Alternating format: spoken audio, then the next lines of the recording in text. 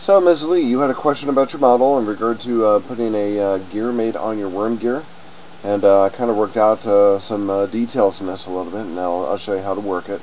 But I also kind of hid some of your components in here so that the only thing we're really looking at here are the shafts and the gears themselves, and some of the components that are related to it. Your gearbox is taken out, or I just hid it, so that could be brought back into shape too. So you might want to do that when you do this.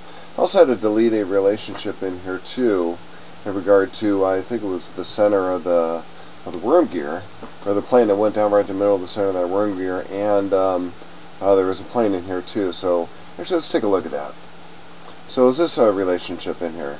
What you had was the right plane associated with the front plane of your gear here. That really doesn't quite work, because when your gear turns around, that right plane is also going to rotate too, and you probably don't really want that. So you actually want to have something that it's a little bit more flexible. Once you lock those things up, that gear will not be able to move. So I think right now it's in pretty good shape. So this wheel will turn the worm gear, and what we're trying to do is get the worm gear to turn its mate over here in regard to what appears to be a spur gear. It's the worm gear mate over here, the wheel gear on that. So let's go ahead and do that. What it is, I highlighted some of the sketches, your base sketches that define the gears a little bit.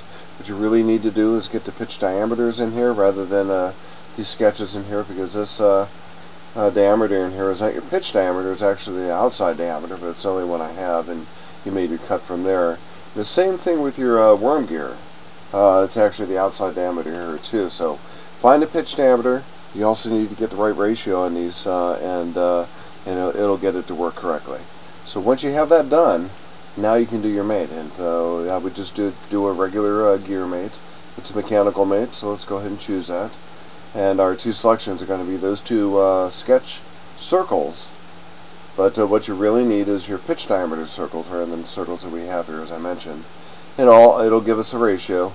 It's about a 1 to 3 ratio approximately, but it isn't quite correct. So when we go to the green check mark, when we turn this, a very small movement of the worm gear is resulting in a much greater movement of its mating gear over here, and that isn't quite correct. So get the gear ratios correct, and find your pitch diameters, define these pitch diameters, and make those visible, so you can actually get these gears to mate correctly.